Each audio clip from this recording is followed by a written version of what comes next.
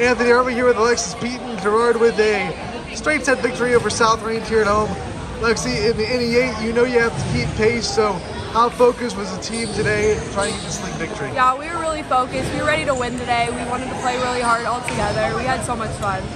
Last two matches especially, your offense seemed like it was in rhythm personally. What's working so well for you right now? Just the connection with the setter. We've been working really hard, just on and off the court, just to be closer. Looking at your hitting percentage, it is so high. You're staying away from those unforced errors. What's helping you do that? I really just think practice. Practice makes perfect, so, you know. Talk about this season and kind of some of the goals you had for it. This season, we really want to beat Lakeview. It's going to be hard, but we're really going to try at home on Thursday. So all right, Alexis, one of the things that we like to do is just ask, what kind of momentum this gives you going forward?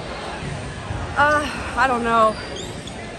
I'm just really excited for the rest of the season. All right, congratulations on the win. We'll see you again real soon. Thank you.